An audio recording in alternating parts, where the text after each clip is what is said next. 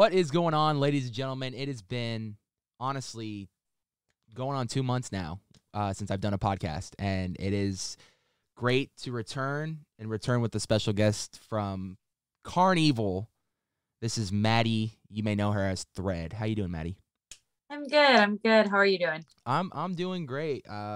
Things are getting back to where I want them to be, and I couldn't think of a better podcast to bring the show back than with you. So, Thank you. Awesome. I'm excited to be here. yeah, I mean, I got to jump right into the first question here, and that is, what was the main motivation for you to pursue being a monster? So I was actually a haunt fan when like way back in like 2008, I think was the first year I went, 2007, 2008. Right. I was like 11 or 12. And I was actually too scared to go into any of the mazes. Like the street monsters were enough for me.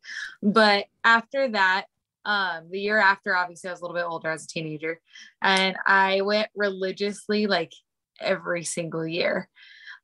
So when they brought like Necropolis in, Right. vampires were like my shtick as like every other basic girl in 2011. So I was like, when I turn 18, I'm gonna join Not Scary Farm, and I want to be a vampire at Not Scary Farm. And I did. So it's like literally the year after I graduated, I went into open hire, and I didn't get being a vampire, but I did join Haunt that year. So That's that was like awesome. my big thing. Yeah, I mean, I think there's just such a rich history of vampires that a lot of people just absolutely fall in love with them. I mean, you look back at you're looking at like back in the day with Dracula, and then you look to where it came now, and in between, the Lost Boys and Fright Night and all these great vampire films. And it something about vampires. I mean, I've been preaching it, and Sammy and I have been preaching it. We want him to return to not Horror Nights. I'm sorry, Not Scary Farm. But if they should bring them to Horror Nights too, because that would probably bump up their sales. But Honestly, yeah. no, No, but yeah. not. I've been waiting for them to come back to Not Scary Farm. It's been way too long. I agree. Yeah. I mean, I still like have that like weird like vampire session. So like if they ever bring it back, I'm there. I'm down. Yeah, I mean, you watch and there's shows out there now like What We Do in the Shadows, one of my favorite shows on TV right now, and there's just different ways you can approach vampires. You can make them really scary and gory. You can make them very seductive. You can make them funny as hell. Like there's just different approaches to do it. Initially, when you had obviously you did mention that you didn't get to play the vampire, but when you had did you have any set mindset, like if you were to be casted as a vampire, what kind of vampire you would have been? Honestly, at that point, I was just gonna take whatever they gave me, just because I did love the event so much. But now, like thinking back, if I could go back and do it again, I would either want to be like one of the like aristocratic vampires, or there was actually a guy who was in Necropolis who was like the aviator, Right. and I kind of wanted to do like a girl version of that. I don't know if you ever seen like Treasure Planet. Yeah. But I wanted to be like kind of like the captain of, obviously like scary vampire, but like the captain in Treasure Planet, where she was very like hoity-toity and like this is my spy and like that kind of thing. Yeah, no, I feel that, man. I mean, that right there is so cool. I mean, I love, like I said, vampires. They have a special place in my heart, and Dracula being the OG. Knots, what are you doing? Let's bring back vampires already. We're ready. Right. For another vampire maze. So you get in. What is your first assigned role to you at Not Scary Farm? So it was 2013. So I was in End Games. Nice. Which is like Maze Necropolis. Right. And I actually I came in a little bit later in the morning. So I actually pulled like the last makeup spot, like in the park. Nice. So that was kind of like where I didn't like get to choose what maze I wanted to go in. They were like, you want a makeup spot? Well, this is where you're going. And I ended up being a rich cannibal is what they were called. So I wore like a little corset and everything. And I was like, what was it? It was like, I was above everybody else. So there was like the people who got thrown in the arena. And then like, I was like one of the people who watched like the Thunderdome of people act and everything. So it was really cool. I really enjoyed that maze because it was, like really, it was all like the Johnny Clegg music and stuff. So Yeah. I could be like dead tired and like still awake. Yeah, there you go. You just get that adrenaline rush that just hits you right, and then when the right song comes on, you know. Exactly. Yeah. No, I mean, there's something about that maze for me when I went through it. It gave me, and it's just me being a nerd. It gave me some Mad Max vibes, and kind of Right. like, you know, Mad Max kind of meets like a cannibalism sort of thing on it. But, you know, I mean, that was really cool to be kind of put into that world of kind of that post-apocalyptic feeling. And seeing all this go down, like it was, I remember walking through that and just being blown away by what I saw. Like, I was like, they really pulled off a great original maze. Like, I wish more haunts would do stuff like this. You don't see enough originals these days. And I, you know, walking through that, I was like, man, I can easily see a sequel to this happening in the future. If they ever wanted to do one, I can easily see them bring it back for, you know, a fan favorite maybe. But I remember going through it and just enjoying it. Right. Oh yeah, it was one of my favorites even like before, because it was an older maze. Right. So when I would come as a guest and everything, it was one of my favorites. Yeah, that's so freaking awesome that you were part of it. I probably even seen you. I mean, before I was even doing this gimmick right here, I was straight up just fanboy without a camera. You know what I mean? It was just like walking through all these mazes, not having to worry about recording, and now it's like it's a whole different life. Yeah, so definitely. So 2013, you get in, you're in Endgame. I'm assuming you had a fun, great season. Was it everything that you expected plus more, or did you were you craving more? Were you you're like, how can I step this up next year? Like, what was your initial thoughts for going into next season? Yeah, I really, that year was a little rough for me just because I was working at a restaurant or like a diner in my real life job. And Right. that involved a lot of talking, but my voice was gone. I'm not even kidding, like the whole season. So I could only talk in like a real like nasty, gravelly voice, or it was like a tiny whisper. There was like no between. So that was like the rough part, but I was hell-bent on being on streets. So I was like, well, next year, like that's what I'm going to do. I am auditioning for streets. If I'm in a maze, fine, but I'm going to do everything in my power to make sure I nail my audition to go on streets. So that was kind of like my roll into the next year. Nice. And so you go into 2014, the mindset of like, I want streets, like this is what I'm going to try to aim for. Obviously you would, you know, whether you got streets or a maze, you didn't care. I think you just wanted to be there in general because that environment is just so fun. Exactly. So you go into 2014 audition. Where do you land next? Fiesta Village. Oh, throwback, man. Let's bring that let's bring that back as a scare zone. No more dance party. Like I want to be scared every inch of that park. Oh, I know. I don't get me wrong. I love the dance party too, because like it's just like music, so you're vibing. But yeah, I really wish that there was like they could have really like dug deep into like the horror of that area. Right. I think it would have been awesome, but especially digging deep into Mexican folklore. I mean, there's so many, you know, urban legends and whatnot. Like obviously the biggest one is La Llorona, most famous urban legend out there. To even do their own version of that, like, would have been really cool, and to kind of theme it around that or something. Or, you know, there's a lot of Mexican folktales they could have gone off of. Hopefully, fingers crossed, we get a scare zone there again one day. But until then, we got a dance party, and I'll be honest, I've caught myself some nights, you know, flowing through the dance floor because it was quicker to walk through. But little groove in me gets out, so I just go with the flow. But it is what it is. Right. Fiesta Village, what were you casted as in Fiesta Village? That was your first street position. What were you casted as, and how excited were you to just be on streets? I was a generic sugar skull, I guess, was kind of like the paperwork. Okay. I tried to go with this whole like sacrifice to like virgin thing. Did it translate? No. But that was like the ideal and the idea in the back of my head. And so I just kind of went like with that route.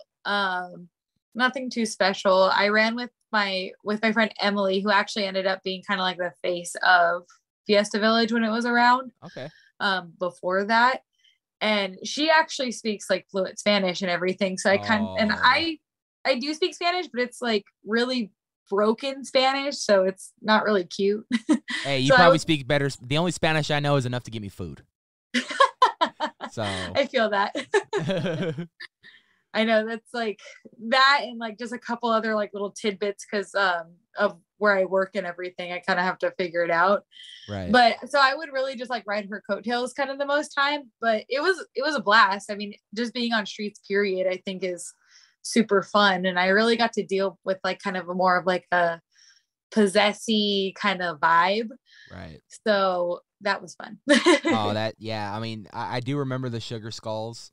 That was something, because I do remember that vividly because I was at the time failing high school Spanish.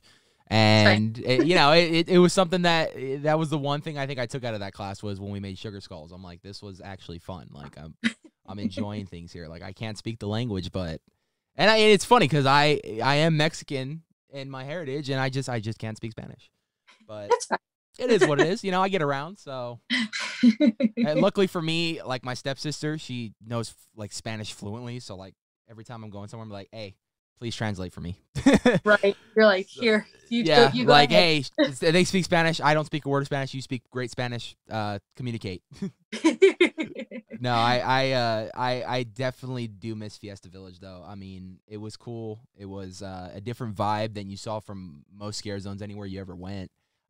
So that was, I think, what made that scare zone very unique was it was something completely different, something you haven't seen at a haunt. And I just remember vividly of even when I worked there in 2016, I remember going into the break room right there and just kind of talking to everyone and everything. Even before I started this, like it was, I always had just an interest of the minds of the people that play monsters. Like it's something that's just fascinating to me. I don't know why. It's just, some people really like sports. Some people really like freaking playing video games for a living. I just like getting in people's minds and exploring who they are. Right. I love that. I do. It's entertaining to me, and I hope others who watch are equally as entertained, and they get to know you better as the person and the monster too. And when they go back and see you next season, it's just you got probably a line of fans down the way just lining up to meet you. Man. Yeah. 2014, Fiesta Village. I'm assuming, obviously, your first year on Streets, you had a great season that year. Oh, yeah. Another great one in the books. What do you do going into 2015 now? What is your mindset? Do you want to stay in Fiesta Village? Do you want to move away to go somewhere else? What is your mindset going into 2015? I do want to stay in Fiesta Village, and I wanted to do like a La Santa Muerte like character. Right. I audition, and they send me to Carnevil. Uh-oh. Welcome to the Carnival. Anyone who works Carnevil knows that song is just traumatizing. Oh my gosh, I know. I don't ever actively listen to that song, and I probably like say it almost word for word. I mean, yeah, you hear it like what? Probably like a million times a night, and it's just like even when I'm sitting in that zone, I'm just like singing along to it, and that's just it's just me hearing it over and over and over again. But no, that's so you land Carnevil. Do you start? Is this the birth of Threade right here, or did we have another character before we went into Threade? Yes, it was the birth of Threade, but not as we know her now. Right. I was in a mask. My character was like, I was still like the knife thrower. Okay. Which is, I've carried a knife my whole like career. Right. But I didn't really start incorporating it until like later into my clown career. But yeah, I mean, I totally looked different. Like, but my character had like a regular like name. I was like wanted to be Russian. It was a mess. Is the short answer. Going Russian. I like it. Something different. Right. But it's like I did a terrible Russian accent. Like it didn't work. And there was a girl who was there. Her name was Lore. Okay. And she was the depressed clown. So like her thing was being like a sad clown. And her character's name was Buttons. Okay. And so we kind of became friends and kind of started scaring together because we had the same vibe going on. And I was kind of trying to like talk to her about my character, and she's like, well, you need like a clownier name. Like that's not like I think her name was like Natalia or something like in the beginning. Right. And then she's like, that doesn't sound like a clown. And I was like, you're right. So her name was Buttons. So I was like, okay, well, let me do something that kind of like matches Buttons. And I went with Threade, because Buttons and Threade. Yep. And then I just added like a E at the end just to make it look more like a name instead of like a thing. Yeah. And that's kind of where it started. And so I was like Threade the knife thrower for that year. No, and that's the birth of what we know today. Honestly, it's the birth of some would say now, honestly, a staple to Carnevil. Oh, so thank you. It's the birth of a staple to Carnevil right there. I don't, and again, we were talking a little bit about this a little bit before we started, but you know, there's certain characters and haunts that, you know, if they were to move other places, it would just kind of in the beginning feel out of place because you're gonna miss that character in said locations. Right. With you, I mean, I would love to see you go on and go and take your talents to other different areas and create new characters and what. But I have to be honest, if you were to leave Carnevil, I think I'd be a little sad inside too. Oh, I love Carnevil though, so I don't know. I always like just leave it up to the gods for like the next year, pretty much. Yeah. But yeah, but it's definitely a place that is now my home. So it's no matter where I go, it's always gonna be like, oh, Maddie, the girl from Carnevil. You know, it's not. I'm never gonna be like the girl from Ghost Town or the girl from Camp. It's gonna be I'm gonna be the one guy. If I ever see you, it's gonna be Maddie, the girl from Fiesta Village. No, definitely. Like that's like my secret. It's like I don't really mention my Fiesta year very much anymore. So it's like everybody's like, "Oh my God, you were in Fiesta?" I'm like, "Yeah." Well, now it's iconic now because there's no scare zone there. So you were like one of the last to actually work there. I know it went on for a few more years after, but you know, you were one of the last remaining couple years of Fiesta Village, and we haven't seen anything since, I believe, what was it, like 2017, 2018, I believe. I think it was 17. 17, yeah. That was the last year they actually had a scare zone in Fiesta Village, and now we're in 2022. We don't know what the year holds for this year, but in 2021, we didn't have Fiesta Village back as a scare zone, so maybe they're saving it for the 50th. Maybe they're building something up. Maybe they got something in the works. We don't know. There's only time to tell, but that being said, if Fiesta Village did come back, would you consider ever going back? I don't know. Like it would be cool. Like it would depend on like the cast. I know that sounds like so like snooty, but if like no, because you want to vibe with the right people and stuff too. You know, you want to make connections so you can scare together and you guys can have a good experience together.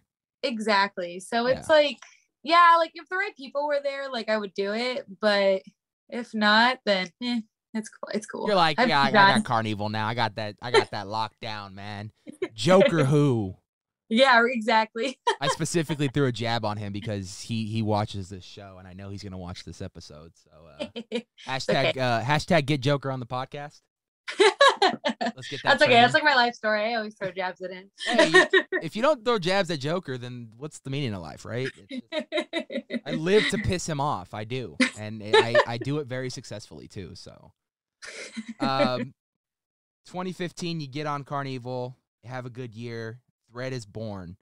2016, the year I worked there, not as a monster, something even scarier, park services. Oh, great. I do remember working nights in Carnevil some nights. I do remember wanting to be at that zone more than anything because I just had a weird obsession with killer clowns for some reason. And it's something that at the time of my life I thought killer clowns were fucking badass. I still do think that, but killer clowns were badass. I thought they looked cool. I thought each character in Carnevil was very unique and told a different story every time you kind of approached said characters. You return. I'm gonna go on a limb here and say you returned to Carnevil 2016. Oh yeah. Yeah, I did. How did that progress changing wise? What happened the next year to upgrade the character more? So my story for Threade has kind of just progressed out through the years. So Buttons, the girl Floor, the girl from 15, Right. we decided our characters were sisters. So that's always been like kind of a thing. But 2015 was actually her last year because she moved to Canada. Ah. And yeah, so she is actually, fun fact, she still Buttons a clown, but at Canada's Wonderland's Carnevil. Good for her. She's taking it on the road, and she's Yes. got free health care. Exactly. Yeah, so she's over there. So her character like died, and I guess from what I remember, her story now is that she's in clown hell over there. Oh. Yeah, if I remember correctly. That might have changed, but I think that's what she told me. So, my story in Carnevil here is that the ringmaster killed her to get back at me because I was Threade. I was stealing like money from the carnival because I was trying to get me and Buttons out of the carnival.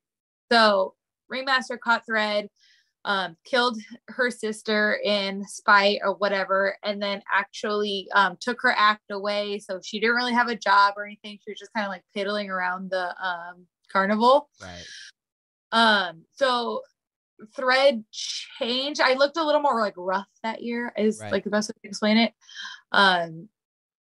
It wasn't like anything that was too like crazy, but my big character change was that like instead of just being like a silly like clown, like I became like this real angry, sad, like lost it. Like I blamed myself for my sister dying. Like so I would do a lot of like talking to myself, a lot of like aggressiveness, and so it was still Threade, but just like angry Threade. Angry Threade.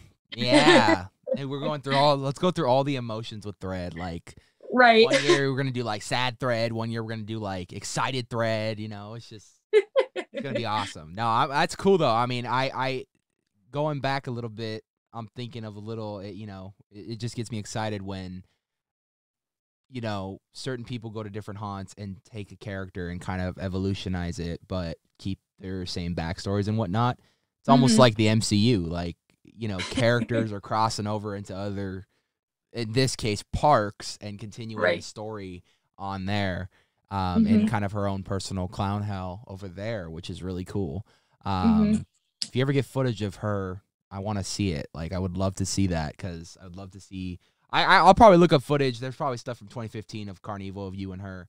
But to see you evolve in the next coming years, and then to see her go on to do things over at another park in another country, for that being said, but that's so cool that you kind of still continue to tell the story even though you're in two different areas. Like one is already dead and living her hell, while the other blames herself and is kind of grieving on her own. And I think that's, to me, I find that stuff fascinating. That's like a crossover to kill all crossover for haunts.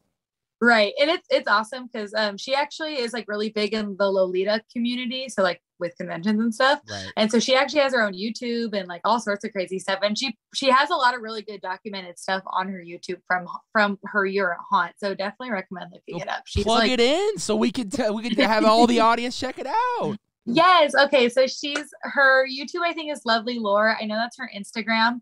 Okay. But yeah, she's big on Lolita. She does Canada Wonderland's Carnevil.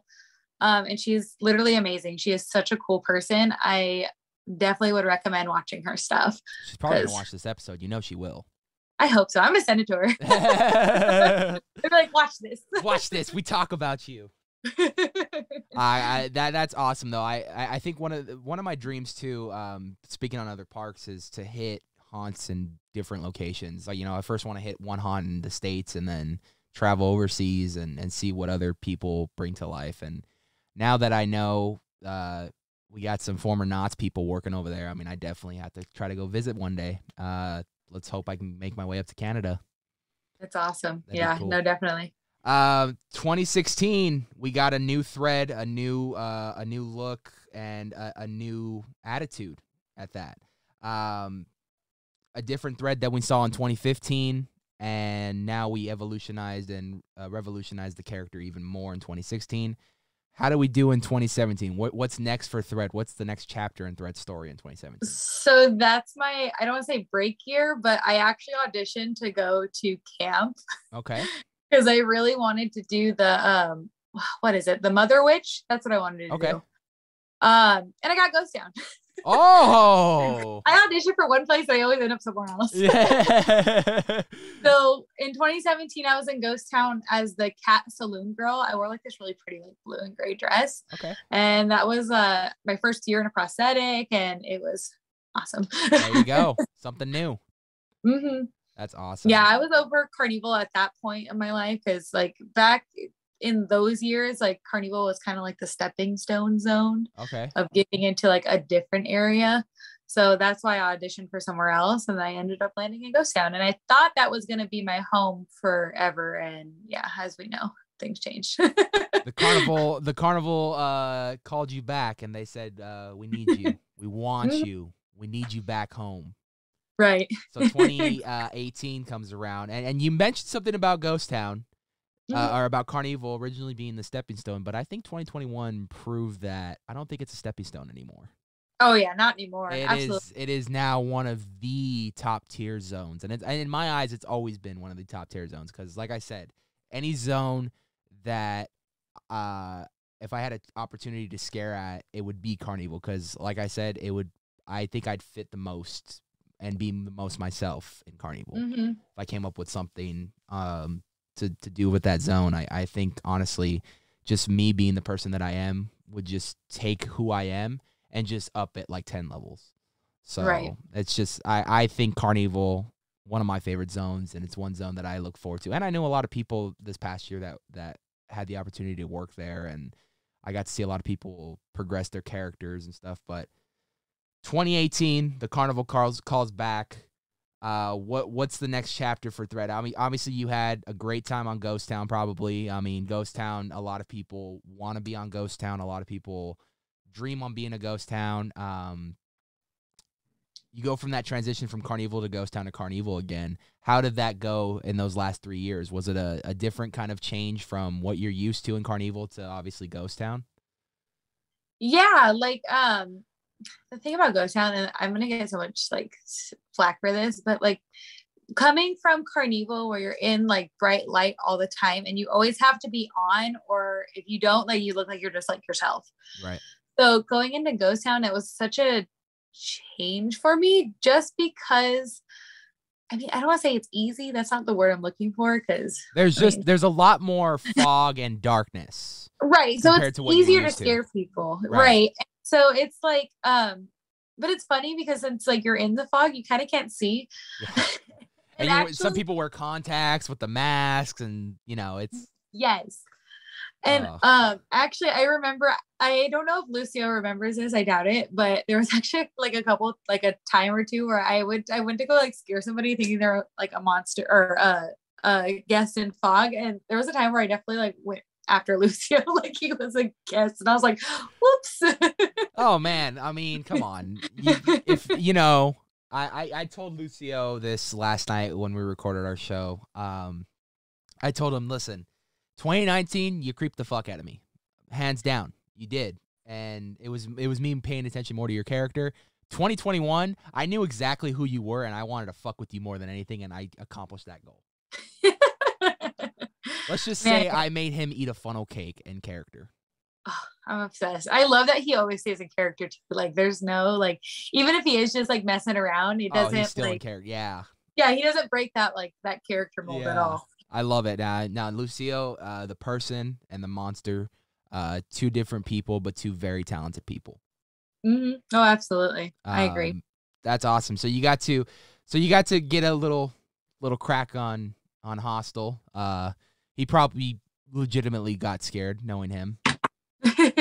Ooh, sorry, my lights are messing around. Oh, you're good. You're good. So you had a great year in Ghost Town. You got to live a lot of people's dreams. Probably one of your dreams at one point too. Obviously, going as a fan, and this being one of the most iconic scare zones in haunt history.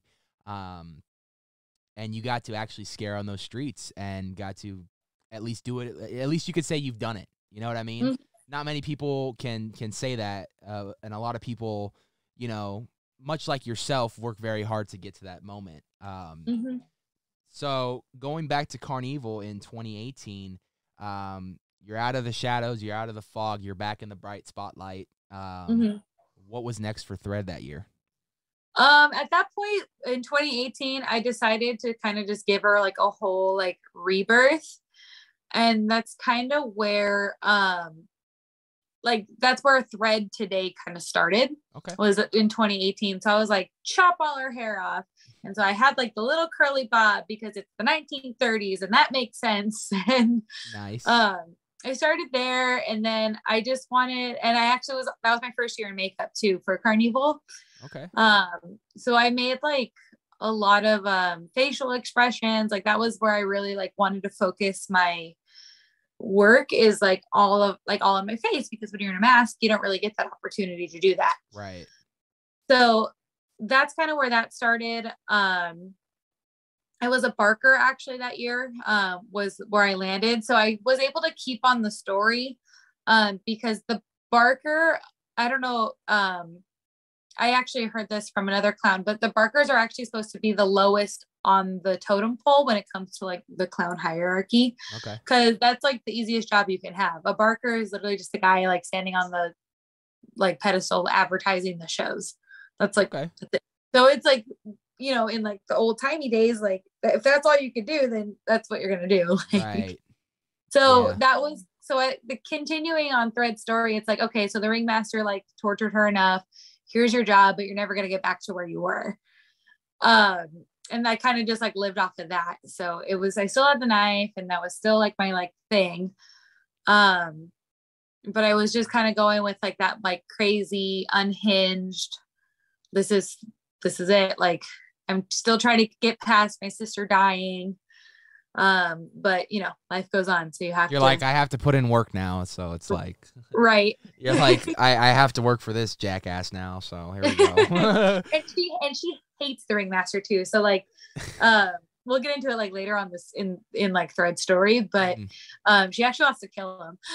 So she has like a revenge plot. Like, what's my motivation? That's like, is revenge. So I'm hoping one night we can actually see an execution. Just hands down, let's do it. I hope so too. that'd be working towards this for nothing. You're like, we've been building this story now for like 5 years. Like, it's time. So exactly. Cool. Oh man. So you return to Carnevil 2018. You're in a new rebirth version of you. We have some of the original origin story there, but we got a new kind of version of Threade, Threade 2.0 at this point.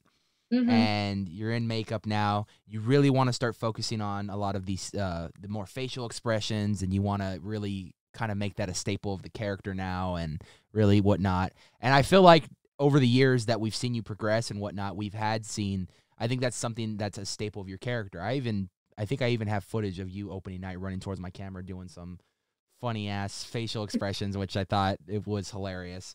But I've had the opportunity and pleasure to watch you do a lot of great things in Carnevil. And just to see your scare tactics and whatnot is just it's awesome just to sit there and just observe and just to see how people do things different.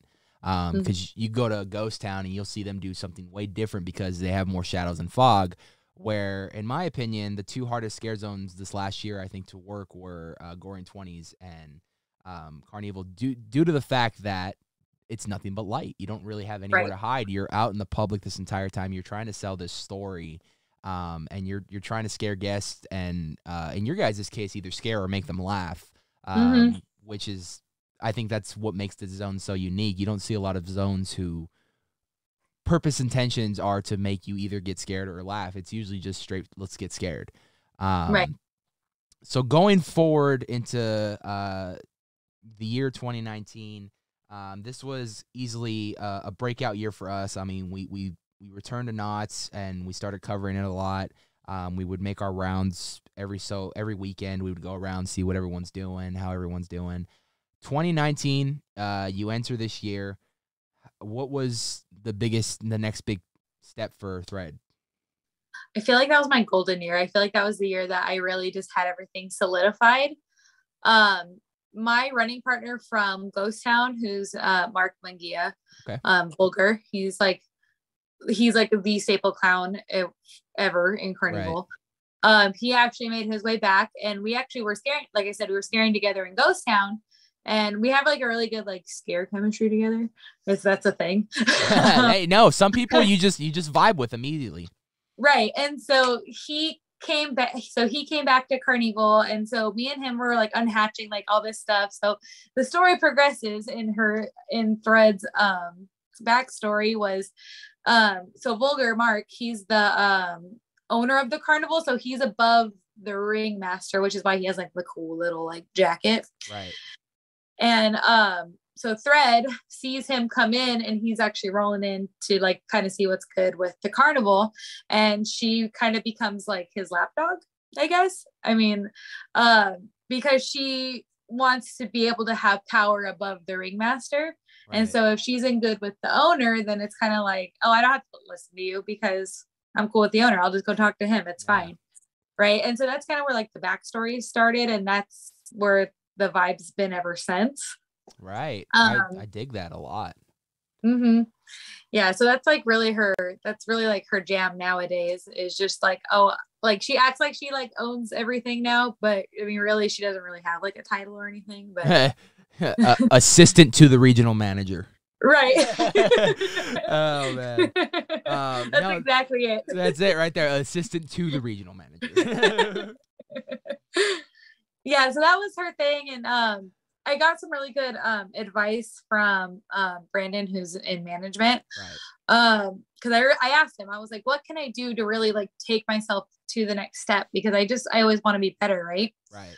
And he told me that like, he's like, I really want you to just really embrace the whole being unhinged thing. Cause like, I could tell you want to be there, but you haven't like fully gotten there yet. And I really took that to heart, because he's like, again, one of the like haunt legends. Right. And I really, that's like really just been my main focus from 2019 on, is just the whole, like, I've officially lost it. Like, sister's dead. I want to kill the ringmaster. I don't care who I have to get through to do it. Oh, that's awesome. You know, and I have power and like all that kind of stuff. So just like crazy with power is kind of where she's at now, from 2019 to now, I should say. So, you know, a lot of what I'm hearing too, I don't know if you maybe gain inspiration from these particular characters, but usually when people think of clowns, the first two you usually go to Joker and Harley Quinn. Right. Is there any inspiration, or did you have any inspiration from either of those characters that you kind of, I mean, because, you know, a lot of a clown story too, especially ones who go off the hinge or whatnot, are it's that one bad day. And that's obviously anyone who knows the Joker, all it took was one bad day, and that's why he is the way he is now. Was there any, like, when creating the character or ever evolving it over the years, did you watch any Joker? Did you read any comics or anything that kind of maybe gave you a little bit more inspiration to kind of add aspects of those characters into yours? Yeah, like my boyfriend played Arkham. Oh, Arkham Knight. Oh, yeah. Yes, and so like I've never played that game, but I watched him play it just to kind of see like what the deal was. Right. And I really do take a lot of inspiration from Joker and Harley Quinn. Like, I know that's like so cliche, but it's not. Trust me, I'm a diehard Joker fan. So if you say awesome. That, it makes me happy. And I do. And I really tried to actually kind of pull that whole like Harley Quinn vibe for a minute. I don't think I'm like as a monster, like cutesy girl enough. Like I'm too like, I'm aggressive and I mean like to really like embody like that Harley Quinn vibe. But I definitely like watched all the movies that just recently came out, watched Arkham. I haven't really like read any comics. The Killing Joke, I watched that just to kind of see like, I know it was like really good. Oh my God. That was one of the first like actual graphic novels I remember reading and just falling in love with it. And the first thing I said, and this is how big of a nerd I am.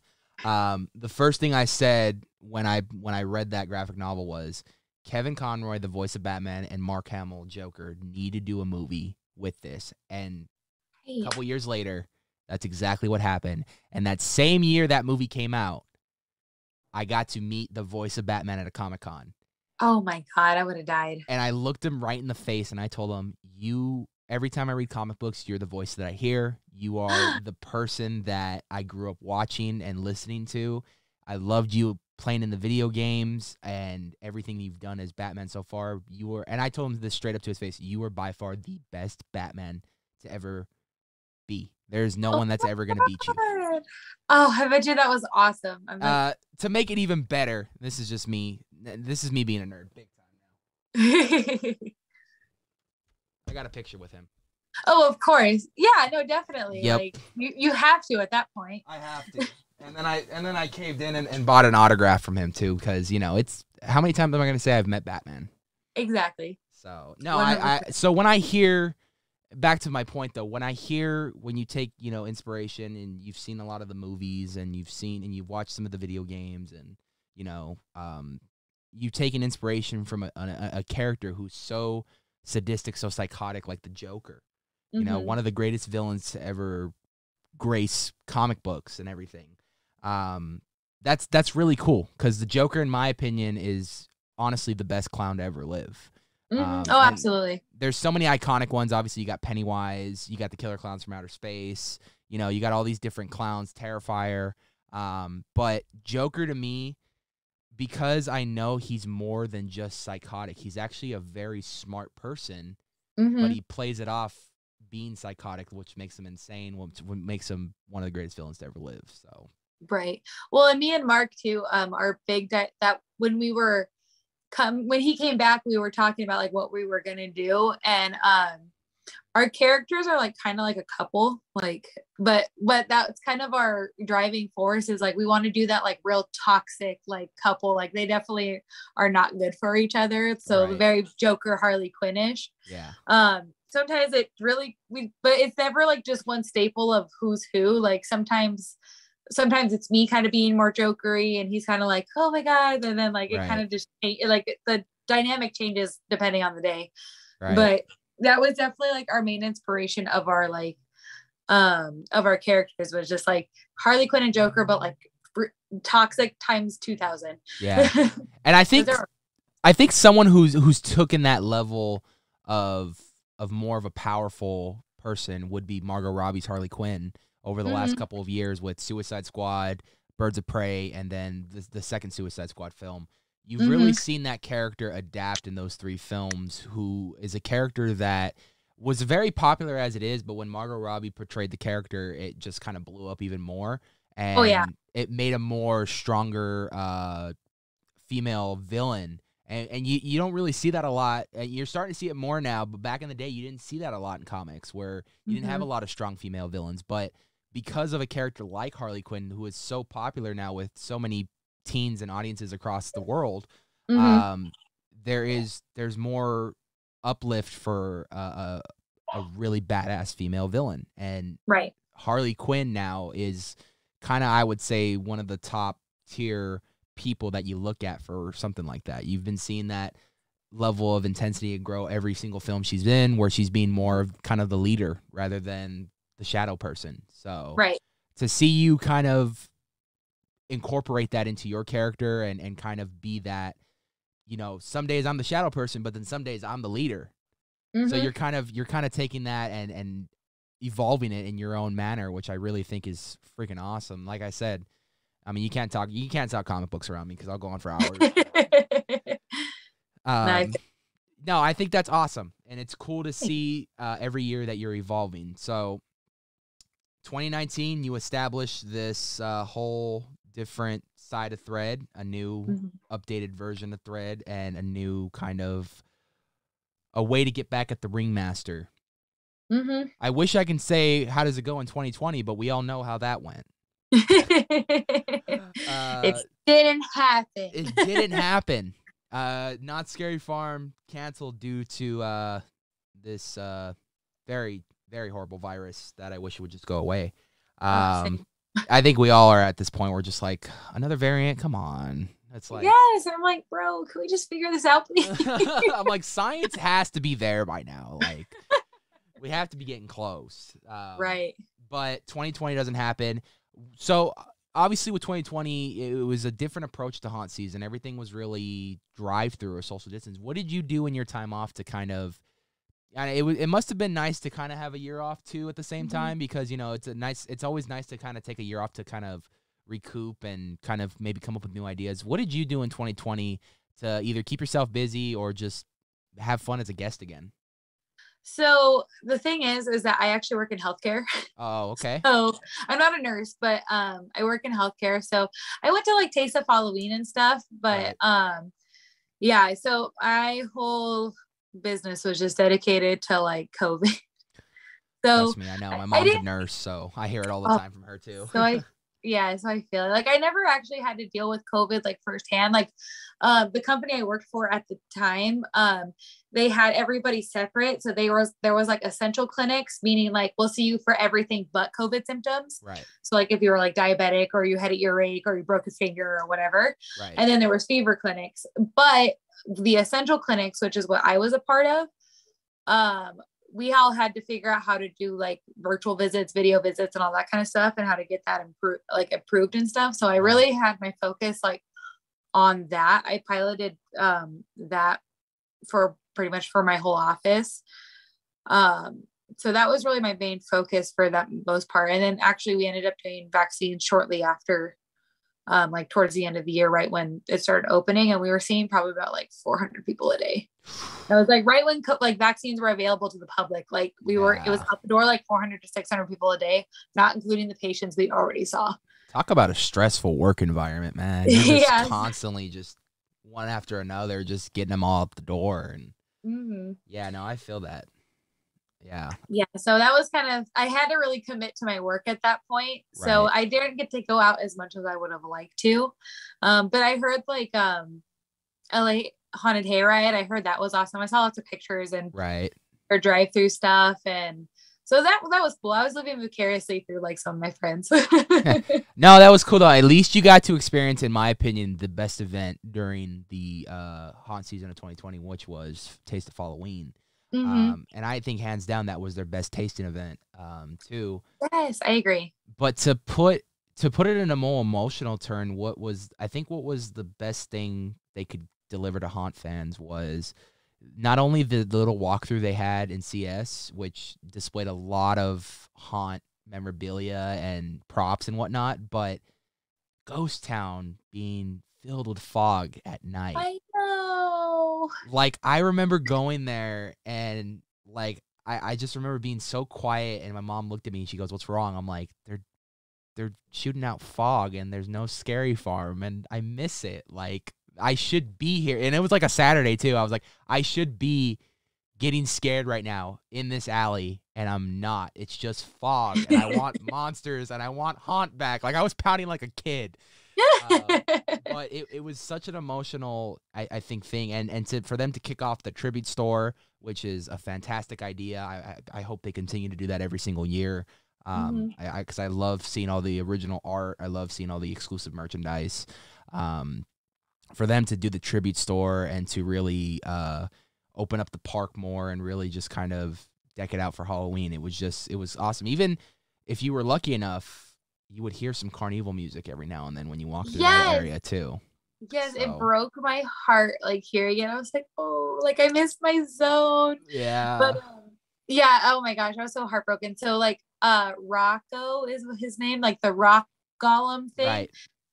He was in camp during Halloween, and he was actually in Endgames my year, and I was like, oh my god, it's my little buddy, like that. And then me and Naomi, who's GTS Lucy, she's like my best friend. I love Naomi. She is such a very talented person. Dude, like talk about like one of the staples in Ghost Town. Like it's her. Like she is. Her and Billy. That's the duo you can never break up.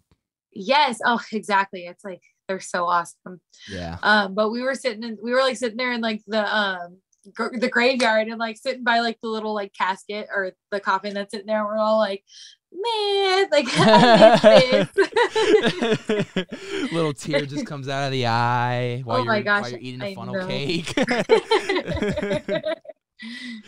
I know, Oh yeah. man. So like we were sitting there like just pouting over it. It was so sad. I was like, I miss Haunt, man. Yeah, no, I agree. And I think another thing that was very torturous walking by too was looking at the log ride and I know. knowing that it usually gets decked out during Halloween and you just couldn't ride it because at the time they weren't letting people ride rides. Right.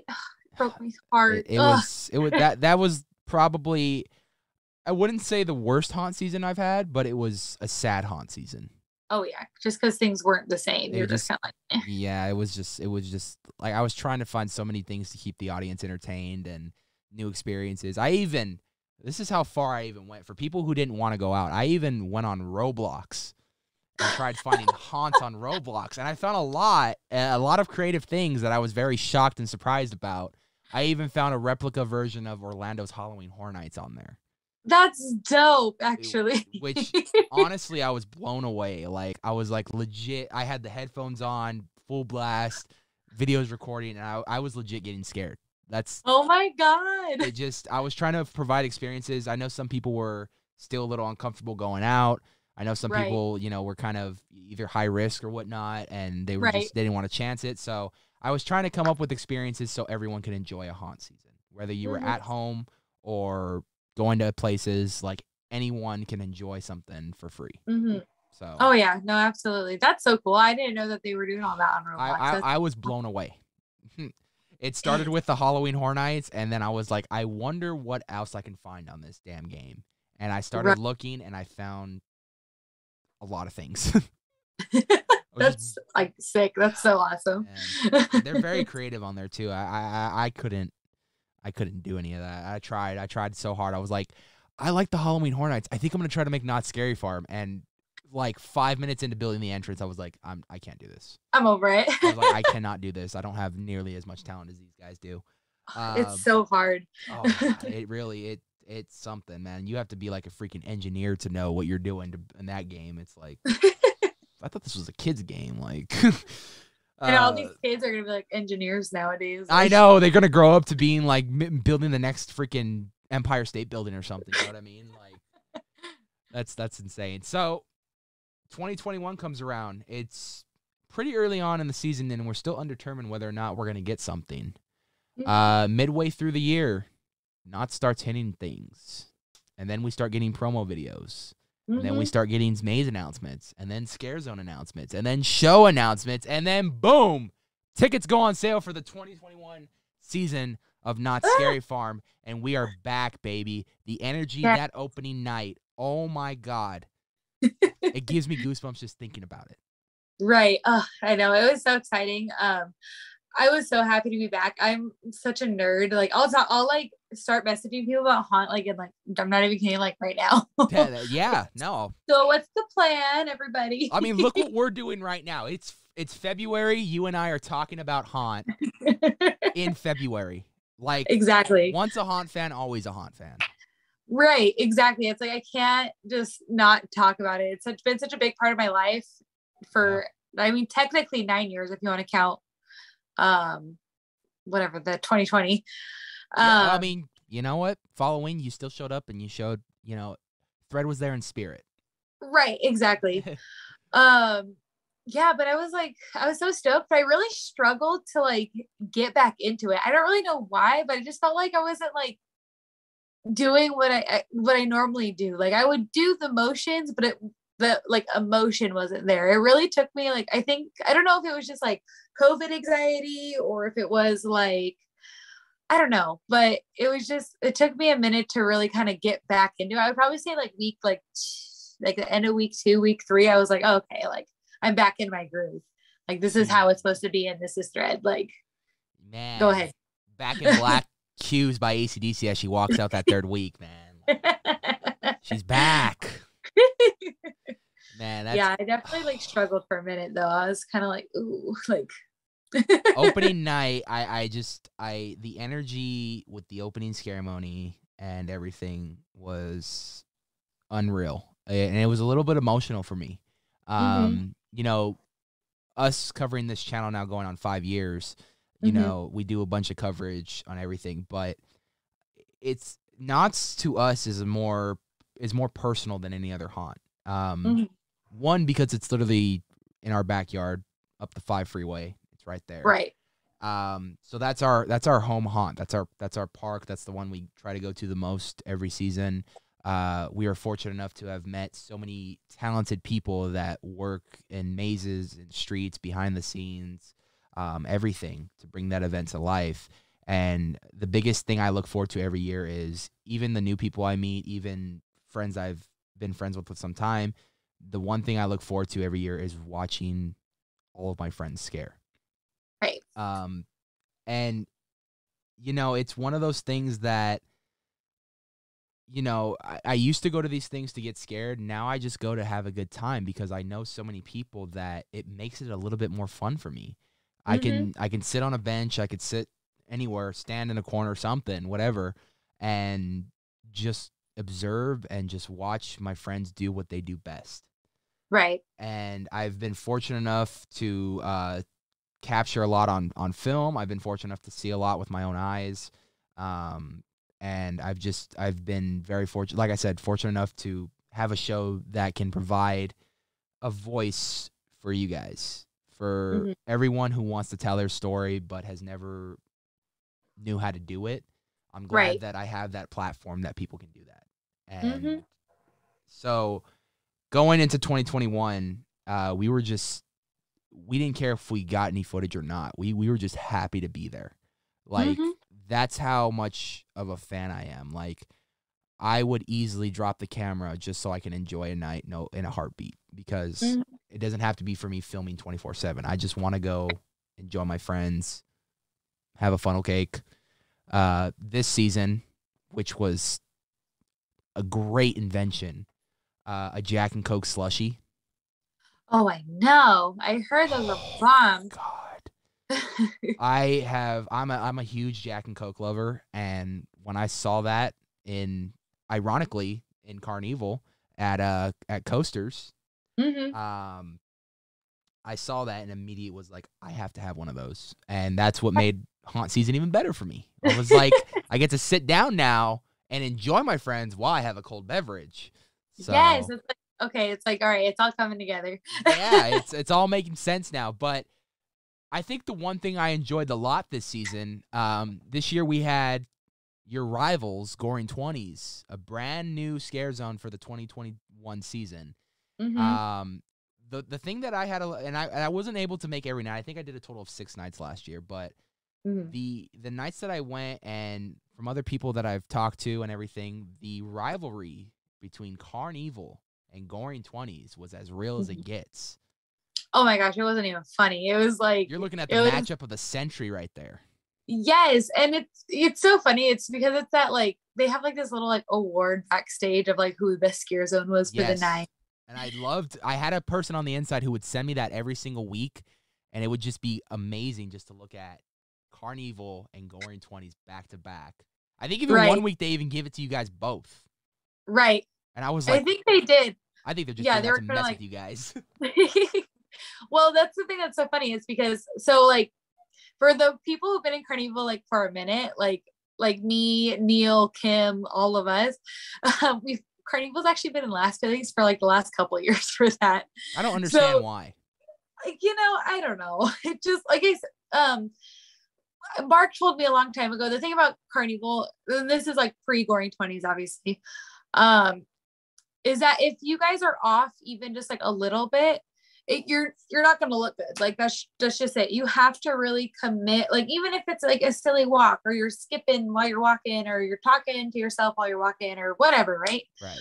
And if you're just walking, if you just take a minute to just kind of walk normal and like take a breath, everyone can see that. Right. So you don't really get the opportunity to have low energy without it affecting the rest of the zone. So, which is why I think we used to get last place a lot. That was a big key word in that sentence. Used to. We're top dogs now. Yeah, man. No, but I remember the first like weekend or whatever we got it. Me and Neil and Kim were like, oh my god, we got the best scare zone of the night. We're like, woo, the only one we're gonna get the whole run. Oh man. And then Kim's like, no, we'll get it like 1 or 2 more times, and then we actually ended up like winning it by 1 point. Yeah, that 1 point, man. That's what was cool to me too is you had a lot of new faces in Carnevil this year. A lot of new faces that came from a little old ship in Long Beach called the Queen Mary. But we knew the stakes of the Queen Mary. We knew that we weren't getting a haunt from them this year. So a lot of the talent that was from Queen Mary came over and tried something new. And a lot of them ended up in Carnevil. Mm-hmm. And a lot of them blew me away. Oh, yeah. Phenomenal. And like, drop of the hat, phenomenal. You guys, I think when you mix the aspects of what you guys originally done and what they brought to the table, and you Frankenstein them both, you guys, no wonder why you won the Haunt of the Year, or the Scare Zone of the Year. Right. Because, you're taking two different energies and you're combining them, and you're making this new massive energy that was just something that it was unreal. It was every time I went there, I laughed at something, and I was just mesmerized, pun intended, because there's a maze right there named Mesmer. You're right. Mesmerized by what I saw out there this year. Mm-hmm. I think this was the first year that I finally spent more time in a scare zone other than Ghost Town. And it was just so the sole purpose was I didn't want to miss a thing in there, because I felt like if I missed something, then I wouldn't be able to see it. And I know I missed a lot with the other days I didn't get to go, but the fact that I got to witness what I witnessed this year was unreal. I mean, I talked to one of my good friends now. You probably know him, Oingo. Yep. Which was ironic with him because his girlfriend was on the rival side. Yes. Oh my gosh, I know. I would see her we would see each other like all the time. And like backstage, we were all cool. We're like, yeah, whatever. But yeah, when it came to being out there, we're all like, no, we're better. No, we're better. Yeah, man. I love that rivalry. We need more of it, especially because you guys were literally border to border with each other. Mm-hmm. So that fun interaction, I imagine, every time that you guys got the opportunity to do stuff like that was probably a lot of fun, and what made this year a little bit more memorable now. Oh yeah. Clayton, who was one of the mob bosses in Goring 20s, we would, because our borders are the fountain, right? So they have to stay on that side of the fountain, we had to stay on this side of the fountain. Right. But we could hear each other. So we would sit there and like yell out to each other all the time. Were we supposed to do that? Probably not. But hey, you know what? I could tell you this, diehard fans probably got a kick out of it. Oh yeah, absolutely. And if you can impress the fans and entertain the fans, then you're doing something right. Exactly. Absolutely. I got to talk to a little bit about 2021, and we're going to talk about where Threade was in 2021, but I got to bring this up because it's one of my favorite things to hear, and I want to hear different people's perspectives of it. Absolutely. The iconic fight between Carnevil and the Goring 20s. The invasion of Carnevil into the Goring 20s. Tell me a little bit about your mindset in that. Tell me about your involvement in it and just overall how that was. So I heard about it last minute because I actually was able to go in there with our most important investor. Right. And that was just a really small group of people. And we went in there initially to like do like a scene or whatever with them. That ended up I don't say it didn't work out. That's not what I'm trying to say, but like, it was just too small of a group. So that very last night, they were like, we're going to go invade Carnevil, Goring 20s. And as you know, that actually used to be Carnival's turf right. Back in 2015, yeah. Right. And that used to be my favorite area to scare too. So I'm so sad that like a different. Well, I mean, and not to mention, you guys had back in like 2016, you guys went from the railroad track by Supreme Scream all the way to the railroad track by Charles M. Schultz Theater. So right, exactly. That's a massive. So it was room for everyone to kind of have their own areas. You know what I mean? Mm-hmm. Oh, absolutely. No, but it was like super. Like for me, I found out super last minute. So I literally like, I'm not even kidding, like sprinted, and I don't really run, and I have asthma, so I'm sitting there like, y'all want to? You're like, y'all want to? You want to? You're trying to catch your breath, but you're trying to be tough, and it's like, right. I just sprinted all the way by freaking accelerator. Give me a minute. Exactly. So I sat there and I was like, whew, and then like our manager gave like kind of like a couple of like the veterans kind of like, hey, make sure you rally people back in because you don't want people to linger too long. Right. So I was one of those clowns, like, hey, let's go back. Okay, it's fine. So it was great. It was fun while it lasted, but yeah, it was like super fun because it totally didn't happen. What happened exactly? Yeah, I don't know. So something about Goring 20s and Ghost Town? Yeah, that was those guys. Yeah, absolutely. Those clowns, man, they always cause a ruckus. Yeah. You leave the clowns alone, man, because they're clowns. You're gonna give them a little hassle, or leave them alone. They're doing their own thing. That's awesome. So now back to our timeline with Threade 2021. This is the return season. You were off for a year. Everyone was off for a year. Energy was easily, in my opinion, at 150% this year with everyone in that park. What was new for Threade, and what did you want to try to accomplish next with Threade? I really am just kind of riding the wave right now. I just always want to just keep getting like scarier and more aggressive and more A B C D F G, right? Like Right. just kind of stick with what works for me and kind of just go from there. I kept joking with Mark because we had all this like new phenomenal talent that joined us this year, and especially the Queen Mary people. Right.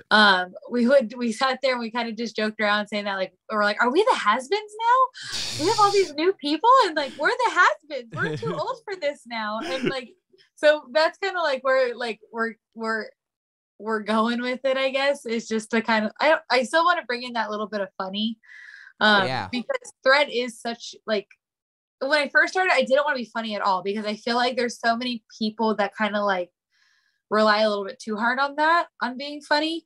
And so I wanted to be the opposite of that because you would expect a clown to be funny. Exactly. So I've lately just been kind of trying to like kind of find like my happy medium between the two, and go from there because Threade's character is such a angry, intense like character.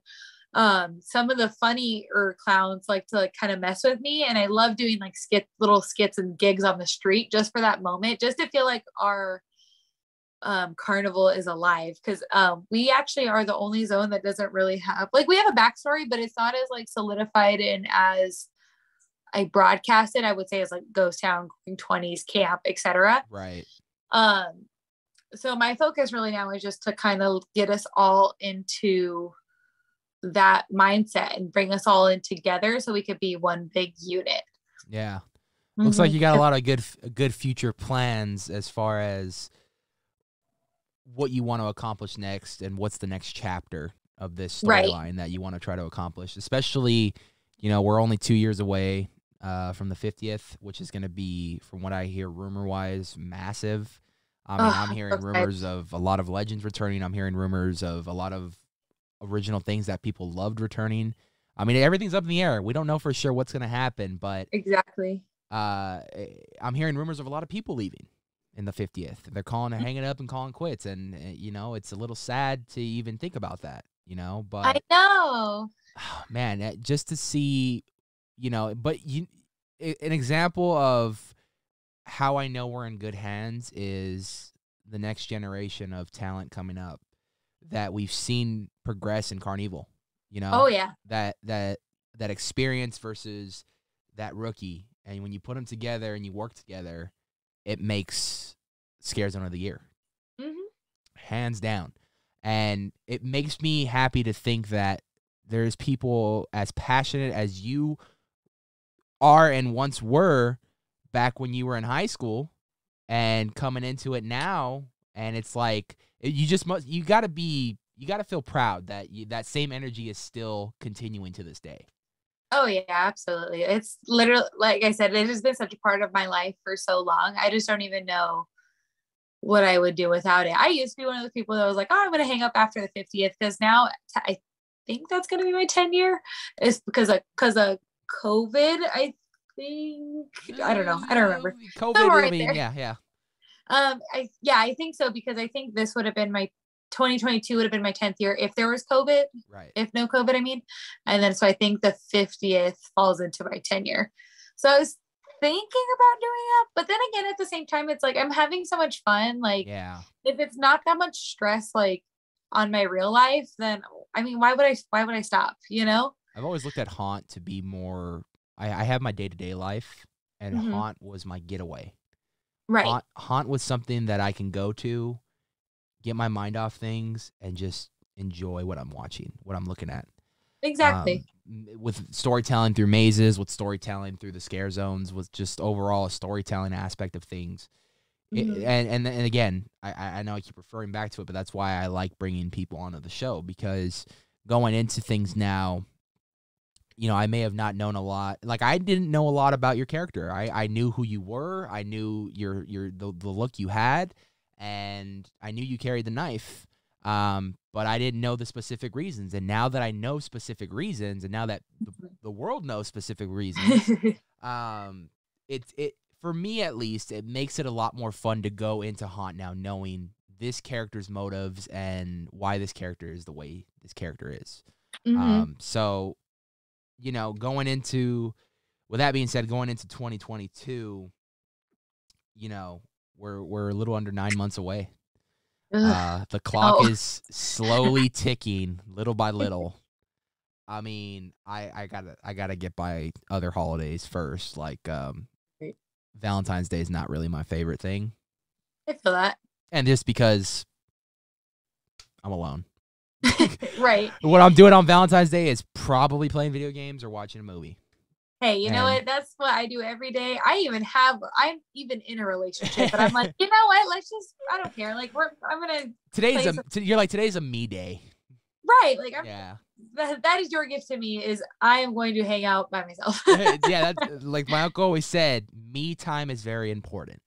Yes, absolutely. You got to have the me time to just relax. And like today, honestly, was the busiest day of work I've had in a long time. I've been nonstop from 6 a.m. to 5 p.m. because even after work, I had to go to recycling and take all my cans. And oh, man.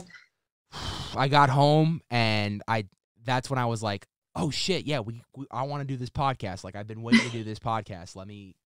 So, like, I was laying in bed just kind of being lazy, and the time was coming to 6, and I was getting tired, and I was like, nah, I got to get up. I got to do this. I'm motivated. Like, I want to do this. I got to do this. Like, I'm excited to do this. It's been a while. Going into 2022 though, where are we going to see Threade? Can we expect to see her back? Hopefully, or, you know, is it up in the air? Are we trying to go different places? What's the plan? Are you not quite there yet? Is it too early to tell? Like, where are we looking at right now? My expectation as of right now, today, February, is to go back as Threade. But I leave it up to management and the gods. If they want me somewhere else, I mean, if something else sounds cool down the road, then come summer, maybe we'll see what happens. But right now, I think I'm going to stick with Threade. I honestly, my plan probably right now is to probably stick with Threade until the 50th and then change until then. But again, that's always subject to change, so we'll see. I just thought of the biggest slap in the face the company can do to you if they wanted to. What? Let's put all the Goring 20s actors and let's put them in Carnevil. Let's put all the Carnevil actors and put them in Goring 20s. Oh my God, imagine. Oh my God, that would be the ultimate. That's like, okay, who's gonna win this year now? Right. It's like, okay, now let's see y'all in your different elements. Let's see what happens. You guys aren't clowns anymore. You guys are 20 Prohibition people now. Right. And you're not Prohibition people anymore. You're clowns. So let's see how you guys can make that work. No, shout out to every Scare Zone, Goring 20s as well. I remember walking through there, and I'm a huge fan of that era. And you know, Al Capone, the Prohibition. I'm a history buff as well. So just that. Same. For them to bring that to life and add a horror element to it, which was awesome. And can we talk about the speakeasy? I mean, I was convinced there was a real speakeasy. I still am. I'm not giving it up.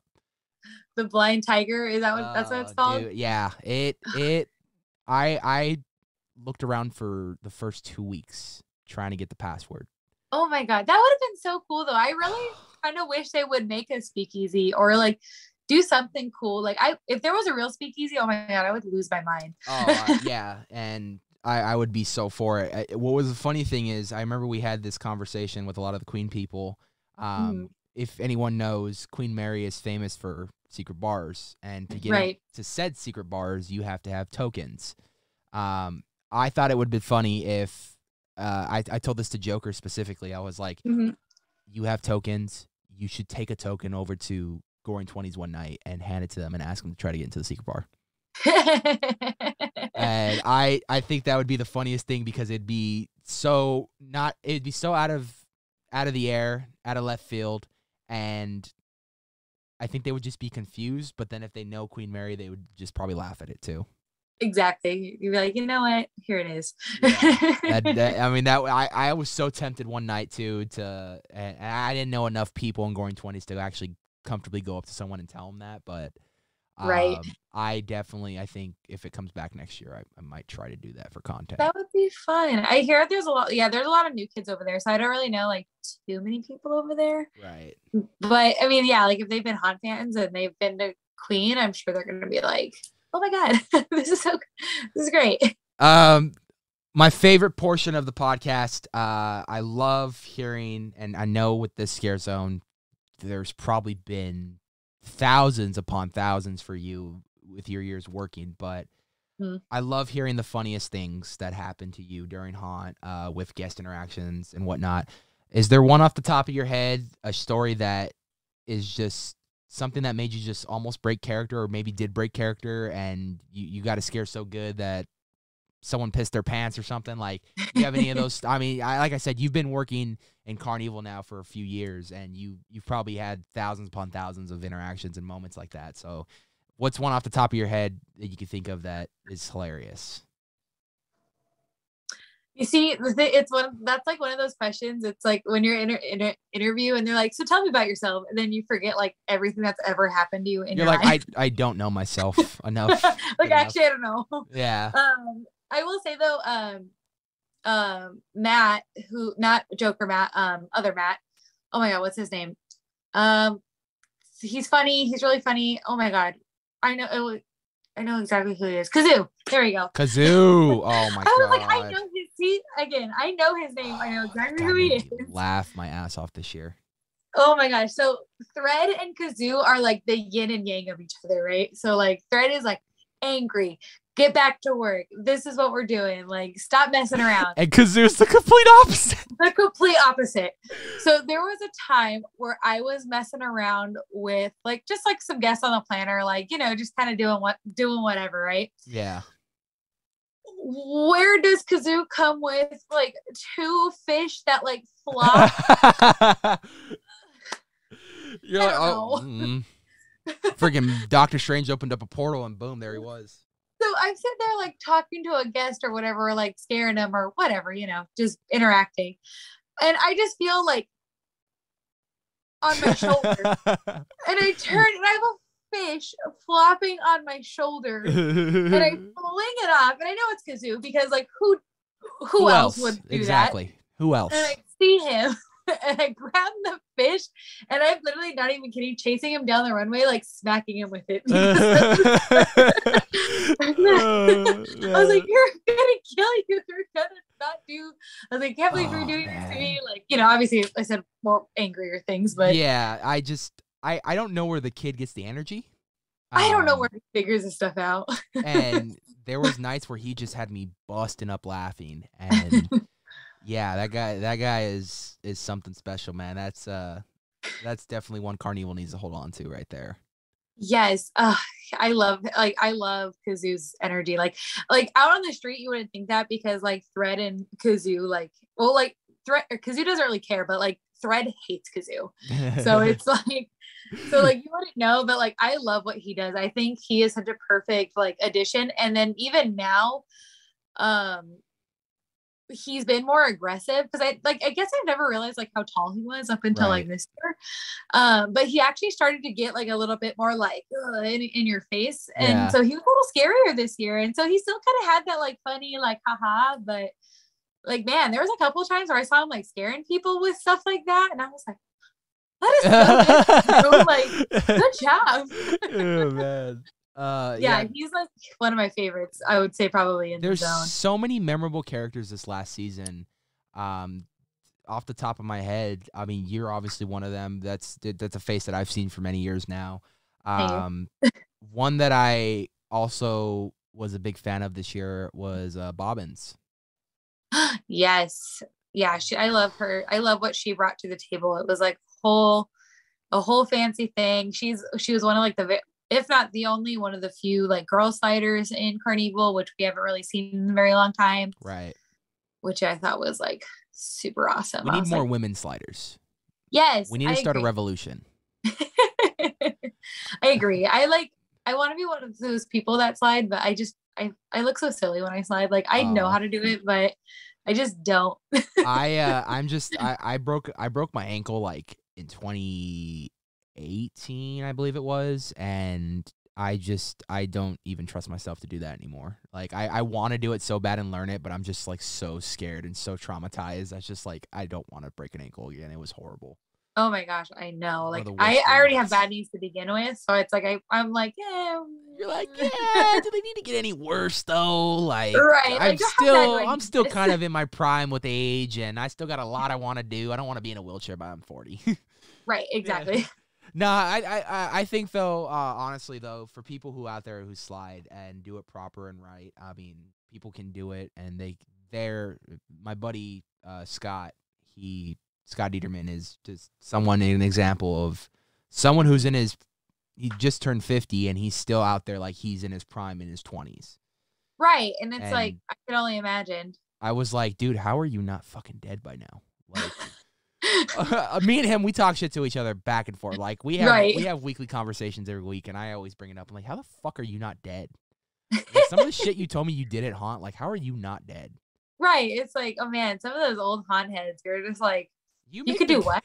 you make the guys from Jackass look like rookies, Right. and it's like, damn. But no, I think it's really cool, and I'm always in support of more women sliders. I was surprised to not really see the first time I actually went to Six Flags this year. I saw one woman slider. Wow. I believe. I think I only saw one, and it was my good friend Trix the Trickster. Oh. Yeah, she is basically in a Carnival version of Six Flags called City Under Siege, which is all clowns too, and that'd be a lovely crossover. I'd love to see. I'd love to see the Siege people come over to Carnival and play for a night. That'd be really fun. That would be cool. Like, especially because like Dark Harbor was mostly clowns too. Right. That's why I feel like a lot of them ended up being in Carnival because that was kind of more their element. Right. And a lot of their slider team, and I can only imagine like Carnival next year, like, because like there's the 1 year you can't slide, your first year you can't slide rule. Yeah. So I imagine, because I know Jasper slides, Tyler slides. They all slide. I've seen them all do it, and they Jan, Cherry, I think all of them. So I could, if they all come back to Carnival, like I don't even they think have to be like a wrecking team. honestly, too, if we're being real, I don't even think.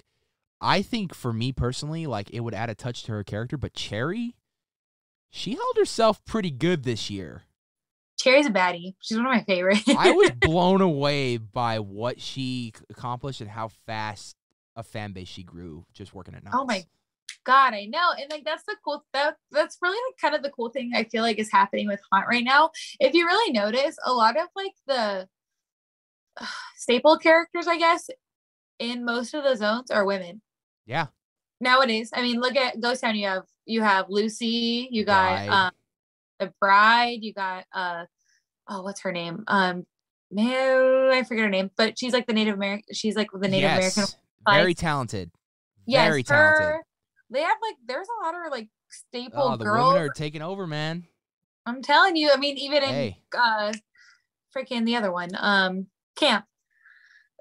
All the witches and stuff. The witches, Olive's character. Yeah. No, there's and I feel like it's needed now more than ever. I feel like it's been for the past, couple decades, it's been mostly male dominant.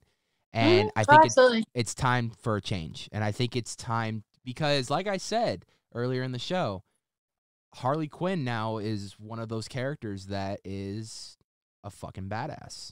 You look at her more, it's honestly, it's good to say she's getting more popularity now than the Joker. Mm-hmm. Oh, absolutely. I think all of her videos and stuff are like awesome. Or Yeah. movies. Movies and stuff, yeah. No, but I agree.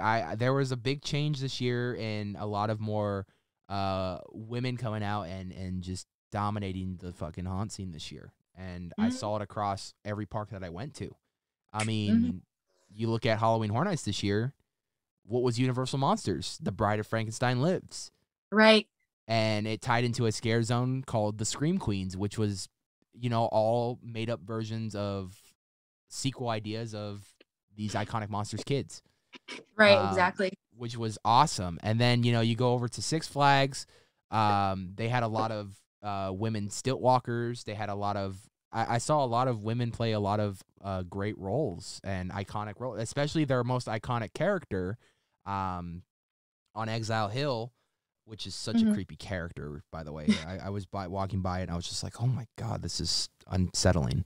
But that character is essentially one of the faces, if not the face, of Fright Fest now. And then you look at Knott's. Yeah, you're right. Every zone this year there was a lot of female dominant, and I'm all for it, man. Let's get more female sliders out there. Let's get more female stilt walkers out there. Let's get more female things out there, because I feel like it's time that everyone shares the spotlight together and everyone has a good time and collaborations come. Especially with you and your character, you're having a kind of a good partnership going with Vulgar, and you guys are continuing that storyline. But now you're seeing new people enter the equation, and you're just like, well, shit. Do we still tell them that we're the ones in charge, or do we see what they got? You know what I mean? It's like, what do we do? It's almost like a passing of the torch in a way. You know what I mean? It's like you've been there that long that you have the right to pass that torch if you want to. But I don't think that's the case. I think Threade's going to come out for blood this year.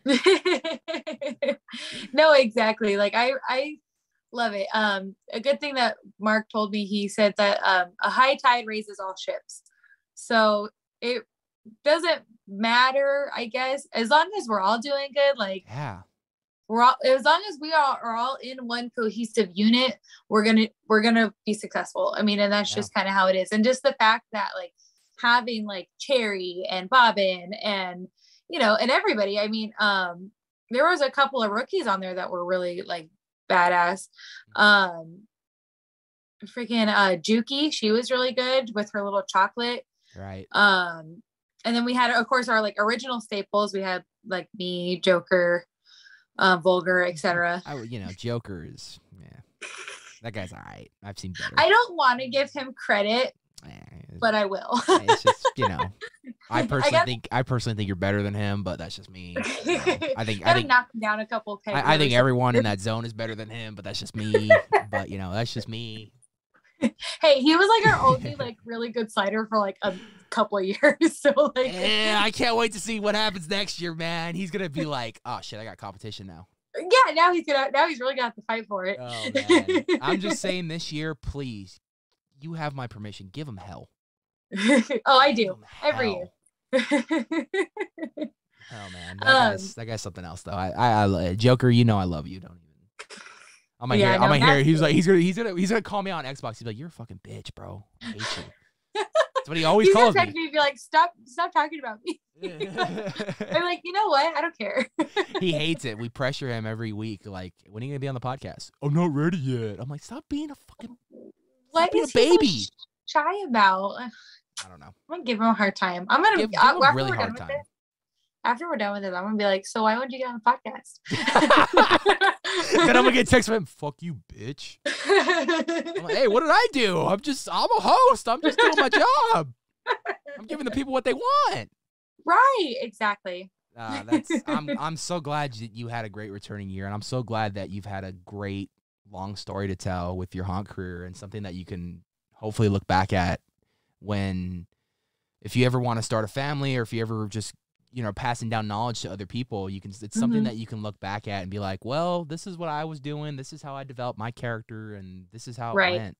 And I hope even a couple years from now, we can look back at this episode and be like, wow, how much that character has evolved. And Right. When it's time for you to hang it up, I can go back to this episode, and I'm like, damn, that's the end of an era. Oh, man, I know the day that I hang up Threade is gonna be such a hard day. Even if I'm going into like a different zone or whatever, not like fully leaving Haunt, like Threade's been my bread and butter for so long. It's like it would be hard to be different or like to be something different. And like for example, like Milk Matthew, and Yeah. like how his character, he was like the mime in Carnevil for so long, but then he like came such a staple in like Ghost Town. I'm not saying that would happen to me, but like if it did, like I feel like I would still have that like clown like shield on my heart. Like, Oh, hands down, because you know in your heart, and fans know, that you were an important piece of that puzzle. You were part of something that, along with many other people, brought a story to life that thousands upon thousands of people each night enjoyed. And it was you were part of something special, especially that year you guys, last year when you guys won Scare Zone of the Year. mm-hmm. It's something that, regardless, you can say I was part of. From what I hear, it's been a long time since they even won Scare Zone of the Year, and you were like my favorite team, the LA Dodgers. You came back and you won a World Series championship, and now you can go off and just something you can look back at and be proud of. And I really hope this year brings up like we can only go up from here. I really hope that's going to be the mentality going in. Oh yeah, and I think what I think a lot of people who work in Carnival's mindset is going into this year was, we may have won it this year, but let's continue the streak. Let's continue pushing harder than we ever have each and every year to continue to be the top Scare Zone. Right. So, I really want people to. That's the thing. Like I said earlier, is like how Carnival was like the stepping stone zone for such a long time. Right. But and like everybody's like end game is Ghost Town, right? Mm-hmm. And I really want that to change. Like, I love my Ghost Town. I love Ghost Town peeps. Like, don't get me wrong, but Same here. I really want Carnival to be like, this is an end game for me. This is where I want to be. Like, I feel like that would be so awesome. And it's not like a punishment anymore. Yeah, no, hands down. I mean, I told you in the beginning of the show and before the show too, that if I were to scare at any Scare Zone, it would be Carnival, because like I said before, I just feel the most myself there. I could be myself. I can be funny. I can be, if I wanted to, I could be scary. I mean, you have this 6'6" guy walking towards you. You're telling me you're not going to be intimidated? Like, oh man, I'm telling you, yeah. Imagine you should work hot one year. One of these years, you should. I get told that every single year, and I'm sure it's a passion, and I got to actually do something last Halloween at a home haunt, and I got to experience that kind of life, and safe to say I had a lot of fun doing it. It's super fun. Yeah. I remember doing before I started haunt. I did a home haunt with Cliff. I don't know if you know who he is, but he was also in Carnival. Okay. We actually I went to high school with his cousin. So his cousin was like, "Oh, my cousin's a really big haunt fan, and like so are you." So, and he does this little thing in Halloween, and I think that's kind of where like it all started. So it all kicked off. Right. And it's like how much I actually really like loved like scaring people. I was like, man. Yeah. No, I had a fun time. I was a medieval dinosaur from the year 3000. I'm obsessed. That's so funny. I took that character to a whole new level. Like I went above and beyond. I did the stupidest things that you would probably see on Carnival. I mean, I had a whistle in my mouth, even though I was wearing a mask, and I was blowing the whistle. Like the cool thing was the people that I was in that room with sold it so well that when I started incorporating the whistle like an hour or two in, they immediately changed the story just because of me. And that was, be careful when you turn the corner, the dinosaurs whistle before they attack. And I would be at the end of the hallway ready to freaking sprint at them and blow my whistle towards them. Oh my God. I would talk in such a high-pitched voice that it had nothing to do with what was going on in that room, but I was getting so many laughs from the people that ran the haunt and the people that were in the room with me that I just kept going. Oh my God. to this day, the best scare that I've ever done was, and I bring it up all the time because I still don't know the science behind this. I scared someone so hard a shoelace fell off. I'm obsessed. Oh my God. I don't know how I did it. It's probably It probably once in a lifetime, and I'm okay with that. But that was probably, I remember picking up the shoelace. Like, did I just scare someone out of their shoelace? Like, did this really just happen? I'm telling you, everybody has like that one story of like, did that really just happen? Like, oh my God. Yep. I was hit that night. That was fun. I was little kids trying to act tough in front of me, and that was cute. I made a girl throw her phone in the air, and then I picked it up immediately after and act like I was talking on it, and she came back and she was scared to grab it from me. So You're like, sorry, but I had a lot of fun. Towards the end of the night, I told one of my partners, and when it just came down to me and her because the other guy had to leave, Mm-hmm. I eventually just told her, just give me random shit to say and yell out at people. I mean, I yelled out waffles are better than pancakes. I yelled out Jurassic Park was right. I yelled out just so many absurd and random things that I actually enjoyed myself, and I had a good time. And if I would do it for a full season, I don't know if I can commit to that. Only because you would have to. I would have to. You're right, but it's my mindset was, if I commit to a full season, then who's gonna cover you guys? Who's gonna spotlight you guys? True. And that's one of my favorite things every year doing in Haunt is compilations and videos, vlogs, everything. And I just love doing it so much. So it's a hard decision because deep down inside I really want to. But at the same time, I'm just like, well, who's going to do Nights of Horror when I'm gone? Like, I want to continue to do Nights of Horror, but So now I've officially decided if any home haunt would love to have me for a night, I would happily go and do it. Exactly. Yeah, no, that's awesome. And it's definitely like once you have like your shtick, it's really hard to leave, as we've been talking about.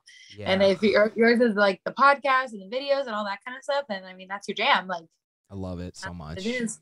Right. It's a part of my life that I'm glad I started, and would never take it back for a second. Now 5 years later, right, and we've evolved and grew so much. And if you watch the very first video that we ever made on this channel compared to where we're at now, I guarantee you some tattoos were added at that point, and we've gotten way better at talking with people. So absolutely. Practice.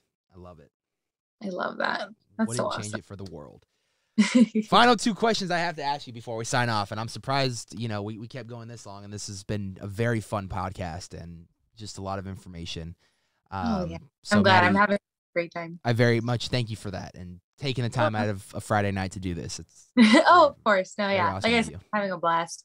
Yeah, it's been a lot of fun. And I know this is something you've been wanting to do for some time too. I remember you telling me this. I remember you said you watched Naomi's podcast with Billy, and that was a lot of fun when we did those back in 2019. So I'm glad that we finally get to tell your story now and just continue to see where your character goes from here. So final two questions I have to ask you. As a haunt fan, if you can work another haunt for just one night, and it could be anywhere in the world or it could be local, where would you want to go just for one night, just to see how they do things or just to see what you can do over there? Queen, back when Queen was a thing. I got some news for you. Queen is going to be a thing in 2023. Mark my words. You think so? They got funding, and they're finally starting construction on the repairs of the ship, which is a lot of good hopes for it. They said it's going to take all of really this year to do, which is fine. Right. But that's giving me high hopes for Queen to return, and I want Queen to return. I went the first time in 2019, and I loved it, and then it didn't happen in 2020 because of COVID, and then it didn't happen in 2021 because of the boat. Right. Now I'm hoping it happens in 2020. The thing is like I'm so torn because it's like, yes, like Queen's cool. Like I like that. If like I said, if I had to pick somewhere else, that's probably where I would go. Right. But I don't want to lose my people. Oh man. I bonded so hard with them. Like I don't want them to have to like make the decision on staying or going, because I'm always gonna stay at Knott's. Like Oh yeah, hands down. Like, 'cause that's my home base, and I can understand like why they wouldn't want to leave Queen, but like, don't go. No, this is in just imagination and everything. It was one night. You're invited to any haunt you want to go to scare at once, and you had the freedom to obviously make your character how you want to, or you maybe got permission to bring Threade over to another circus and see how she plays with those people. Right. Yeah, I think it would definitely be Queen. Continuing the KCU, the not cinematic universe. We got one in Canada. Now we got one at Long Beach and Dark Harbor. How does this go? Right. So, start meeting up and planning and plotting and whatnot. I would love to see Threade play one night in Queen Mary. I think that'd be very interesting. It'd be a new environment for her, and there's an actual circus there, so she can go play in the circus too.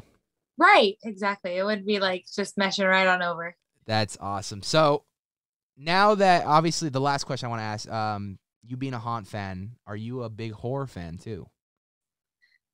Like, yes, but I don't want to say recent horror fan, because I really didn't really start watching like horror movies and stuff until probably high school. And then even then, like, I have a very like particular taste when it comes to horror. Like, I hate like gory stuff and like that kind of stuff. Like, I don't find it scary. I just kind of like, meh, like whatever. And like, I work in healthcare, so it's like I deal with kind of like nasty stuff in real life. Sure, like I've seen the real thing. That's nothing. Right. And it's like, so to me, it's like kind of like, I really like that like thriller stuff. That's kind of like where I'm at a little bit more. Right. So I do love horror, but it's definitely like, I like horror because I've been in like a horror community. Right. That being said, I always love to ask the guests this, and this usually is the hardest question for a lot of guests, but there's some guests that just have an answer like that. What is your favorite scary movie? Man, depends. There's a lot of subgenres in horror. I know that. Just overall, one that either made you feel uncomfortable, either made you feel like think about things in real life, or whatever it may be. Just something that just made you feel unease. Recently, I'm gonna say Midsummer. Okay. Because like the thing about Ari Aster, like her movies, I've noticed is there is a lot of like slow build up. Right. But that last 30 minutes will just like F you up. Oh, hands down. I remember watching Hereditary. Yes, I actually just watched that for the first time the other day. Wild. That movie, I mean, and then it's one of those movies you got to watch multiple times, because there's a lot of hidden things that you didn't see the first time. And like when I started, like my uncle and I were obsessed with that film. Like I think we would watch it like twice a weekend. Like we would watch it and just be like, "Did you see that fucking person up in the hill just sitting there looking at the house, bro? Like that's so fucking creepy." Like we would just start noticing all the people and all the like subliminal messages and shit. And yeah, I mean, I wasn't a huge fan of Midsummer, but I respected it for what it was. And I'm a huge fan of Florence Pugh now. Such a talented actress. But to see her take on the messages that were in that film very much interested me, of her going through sadness and grief, to her kind of being forced onto this trip, and then her going from that sadness to grief to kind of confused and uncomfortable, to her finally just embracing who she is and what she became. Right, exactly. So it is a wild journey, and it really, and talk about more subliminal messaging. I mean, my favorite scene in that film is where you see the subliminal message of the trees having the face mask of the sister on there towards the end of the film. And oh my God, that messed me up. That movie messed me up. That's the thing, is like those movies that really like sit there and just like make you think for a minute. Right. Those are the ones that I like really enjoy, and they don't necessarily even have to be like horror movies, because like I'm also like a really big history buff too, and so like another movie that did that to me that's not really a horror movie is like The Boy in the Striped Pajamas. Yeah. Which is all about like the Holocaust and stuff. Same thing with me with Schindler's List. Yes. It's like you really just like those movies that you just make you sit there and just like think. It's like, well, I think, and especially going off, the story of Schindler's List too. It's like this guy started as a Nazi supporter and wanted to do it for the money and the business. But then as the movie progresses, he starts seeing the suffering the Jewish people have to go through. And you start seeing him start getting a change of heart. And by the end of the film, after the war ends, he's like crying, like I could have saved more, like I could have, like I had the power to do it and I just didn't act on it, like I could have. And you start seeing throughout the movie as he starts getting more of a heart that he starts bringing more people in just to save them.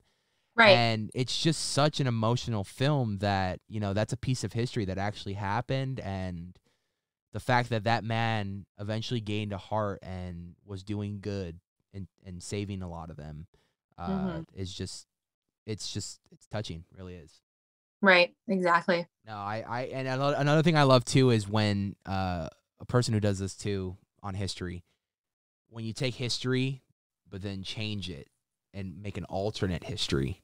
My favorite director of all time, Quentin Tarantino, is famous for doing that. Inglourious Basterds. Inglourious Basterds. He did it in Once Upon a Time in Hollywood. My favorite. He did it in Django Unchained, where Jamie Foxx played obviously at the time a slave, and a lot of people don't get the message of that movie. The guy was a slave, and he ends up being the hero at the end of the film. He ends up being free and going away with his wife, and so he beat the bad people. Like, right. It's a great message when you think about it. Yeah, the language is out there, but I mean, the message overall is this guy coming up from nothing to being a someone and taking down the guy who killed the guy who took a chance on him. Right. Yeah. Those three movies are probably my top three favorite Tarantino movies. Tarantino, I mean, guy's a genius, and sad to say he's got one left in him and he's hanging it up, and that makes me very sad. No. When I saw on the trailer for Once Upon a Time in Hollywood when it came out, it said the 9th film from Quentin Tarantino. I was like, that only means there's one left, because he only said he's doing 10 and he's hanging it up, and I'm like, well, shit. Yeah. No, that one and like the Hateful Eight, I think probably like Hateful Eight was just such a good whodunit film. Right. That Pulp Fiction. Pulp Fiction, that's a classic, right? Phenomenal. I feel like it's almost a little too cliche to say Pulp Fiction. Right. Like, that's fine, but like, you know what I mean? Like, are you really a Tarantino fan if you're gonna say Pulp Fiction? No, exactly. No, I most recently, Inglourious Basterds was my favorite movie of all time, and then Once Upon a Time in Hollywood came out, and I fell in love with the nostalgia of '60s Hollywood and everything. So, right, a lot of good actors still too. Yeah. A quick story before we wrap up, but it's funny we brought up Tarantino. I went to have dinner one night with some of the Queen Mary Sliders after we did a photo shoot with them, and out of the bloom, like I didn't mention Tarantino, I didn't mention anything. A couple of the guys were like, "Hey, this guy said he doesn't tip," and I'm like, "You don't tip? What do you mean you don't tip?" And they all started like busting up laughing because I got the reference immediately, and we were in a restaurant and everything, so it just was so perfect timing. So, oh my gosh, I'm a nerd at movies. I'm a nerd in comics. I'm a nerd in video games. I am an overall geek of just everything sci-fi. I am proud to say it because I've been a geek since it was popular to be one. And I will continue. And even when I have a family of my own, whether I have a daughter or a son, I will force them to be geeks. It's in our bloodline. My dad, massive Superman fan. You would think I'd be a massive Superman fan, but I'm a massive Batman fan. So it's just in our genetics, and I want to continue to pass down for when I have a family of my own, and who's ever going to be my future wife in the future. I'm very sorry ahead of time, but you knew this was coming. My kids are going to be just like me. It is what it is. It is what it is. It's fate. It's meant to be. You love that. Maddie, awesome. It has been so amazing and awesome to finally meet and talk with you about not only who you are as a person, but who you are as Threade and how you want to move forward and continue to pass down the torch to the future people who come on and just continue to thrive in your haunt career. Thank you. Yeah, I really appreciate it. I had such a great time. I really love coming out here and like talking about what I'm really passionate about, because I know it's like, it's haunt and it's like, it's such a niche like demographic, but I mean, it's our demographic. And I really like being able to share that, how much I love it with other people who are like-minded, or even people who are just trying to get in. I mean, when I started, I mean, I knew who people were, but like it was nowhere near to where we are now when it comes to like social media and all that kind of stuff. So I'm really happy to like share my story, share everything. Right. I'm so glad to hear that. I'm glad that initially when I invited you on, I was just glad to find out that you were just happy to come on. And that's what I want to provide, a space where, you know, anyone in the world, and here's a little mental health rant because, you know, I'm a big mental health supporter. Anyone in the world that's having a bad day or is going through an all-time low, this content that we make here on this channel is meant for you to get away for however long. It could be anywhere from 5 minutes to 2 hours. Absolutely. We just want to get your mind off things, and hopefully you can relate to a lot of these characters, a lot of these people who play these characters, and overall just relate to them. And hopefully they can give you an insight of how they got in, and maybe it can give you some tips on how you can get in. Or if you're just a fan and you just want to learn more and enjoy it, this is a place of positivity, laughter. Sometimes it can get sad if the story calls for it, but for the most part, this is a place where everyone can enjoy something. And if you're a Haunt fan, I promise you'll love what you see on this channel. Exactly. Absolutely. And amen. Amen to that. With all that being said, where can we find you? Where can we find more of Threade on social media? I do have an Instagram. It's a BS_Threade with an E at the end, because that's her name. Threade. Threade. It's French, okay? I'm just kidding. Threade. Russian didn't work, so she's going French now. Right, I'm French now. So that's my like social media handle. If you want to follow me in real life, it's Azzykins. And yeah, that's about it. I love it. I'm constantly seeing you hang out with Naomi and all them. So, like I say, quoting from one of my favorite streamers of all time, next time you see them, give them the love for me, because I do miss those kids, and they are another great talents that we've had on the show in the past. So, I can't wait to see what you guys have in store for 2022. Let's hope by the time haunt season comes around, we're a little bit better in the world as far as COVID goes. But if not, let's have a fun and safe one, and let's just make the most of it, because you never know, tomorrow might be the last day, but we got to live every day like it is the last day. So absolutely enjoy life, because every day is a gift to be alive. So, and another thing to wrap everything up, obviously, with mental health, if you guys are going through anything at all, our DMs on Nights of Horror are always open. I've gone through personally, I can't say we as a group, but it's just mostly me. I've gone through a lot of things in my past and everything recently. But I have a lot of great friends, and I got a great therapist, and I got a lot of great support from fans and friends and family. So if you're going through anything, we're always open to talk, seek help with, seek some talking time with some friends, or if you don't feel comfortable at all doing any of that, the best thing that worked for me, and I know it's not for everyone, but I always tell people at least try it once or twice to see if it's for you. Therapy, it's very helpful, and it's very it's helped me a lot with a lot of things recently. So, just know you're not alone in the world, and that you have value. You are loved, and you mean the world to someone out there. So, with all that being said, Maddie, again, thank you so much for being on the show, and maybe next time you come on, we could do one with just, you and Lucy or something. Or you and that'd be Boulder, awesome. Yeah, whatever. definitely.